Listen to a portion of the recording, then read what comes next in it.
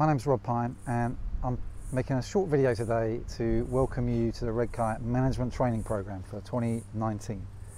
Now, some of you will know me because I've worked with Redkite since 2016 on management training and team building and decision making. But for those I don't, look forward to meeting you in March when we've got 2 sessions for 2 slightly different groups. Okay.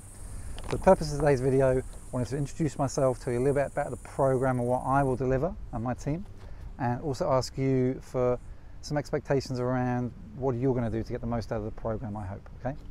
So first of all, let's describe why we're doing this program, what problem we're trying to solve. So clearly, management is an incredibly important skill in any organization. And managers are those people that translate leadership strategy into actual actions. They're the teams, the managers are the people that engage teams, that drive the culture and get stuff done. So it's a hugely important role, and Redkite has realized that. And so for the last year or so, we've been running an existing management program, which we've adapted with some feedback on what was working really well, what we needed to tweak, into a kind of brand new iteration for 2019, of which you are a part. So welcome to all of you, those I don't know and those I know quite well already. Now, one of the tweaks we made this year to the management program was we wanted to tie it more clearly and more explicitly to Redkite's real values. And as I'm sure you know, REAL stands for respectful, enabling, accountable and lively. And so I want to show you some of the things we're going to do in the 2 face-to-face sessions we've got with each group this year. So for example, under the headline of accountability, we will be focusing on that a lot. How do you build peer-to-peer accountability as well as manager to direct report? What does the culture of accountability mean, and how can you do more of it without it being a dirty word and a painful word? Because in our research into management, we found a fascinating insight, which is that everyone wants to drive other people to be more accountable, but no one wants to hold themselves more to account. So we're going to talk about self-accountability as well. It's not just about other people. So that's the A in REAL. A couple of other things we're going to do sit under the L for lively. The first is having positive energy. Now, Redkite is doing an incredibly important job with quite a serious issue around cancer and children, etc. And I think that doesn't mean that you can't have the right kind of positive culture and be the right kind of positive manager where you get the most out of your team, enjoy your workplace, and thrive in some of the serious challenges that get put in front of you and your team. So positive energy is going to be a big part of it. And the third area we're going to focus on this year is around problem solving.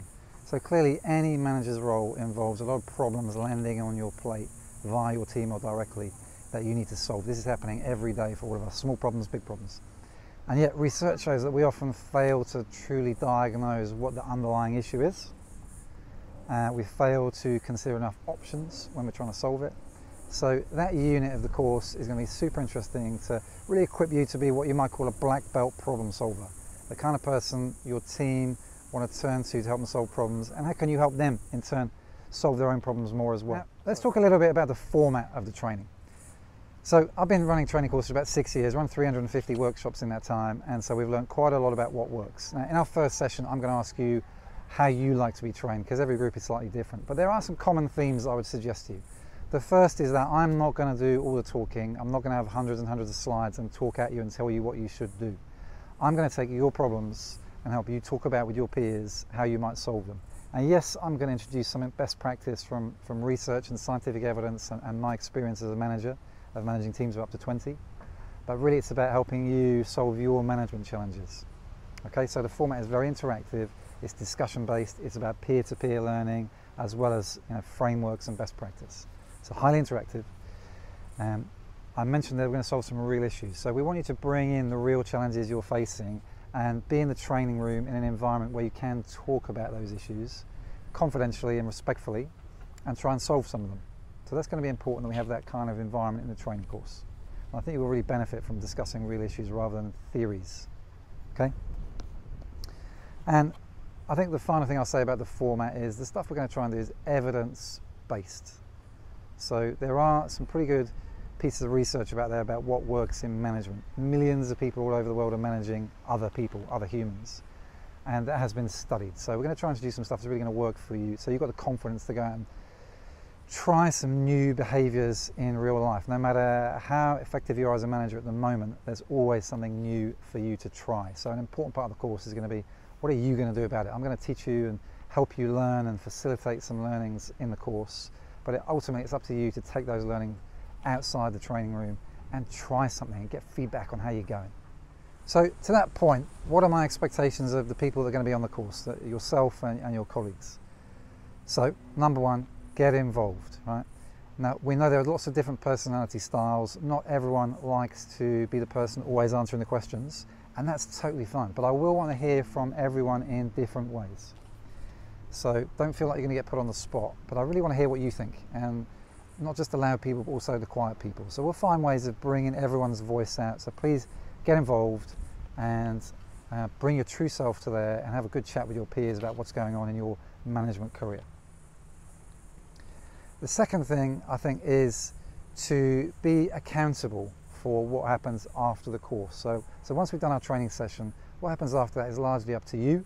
Your manager can give you some support. I will be available if you need a little bit of help from me. But largely it's down to you. Are you going to really implement the things that you said really inspired and you thought were going to be useful?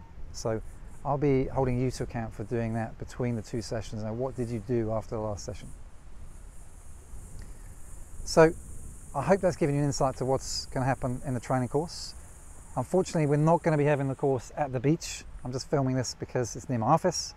But we will be having it at Redkite offices, which obviously are much better than the old offices. So I'm looking forward to being with you, to have some really highly interactive, productive sessions on a really important skill that I hope sets you on track to be the best possible manager that you can be. So for now, thank you, and I'll see you in March.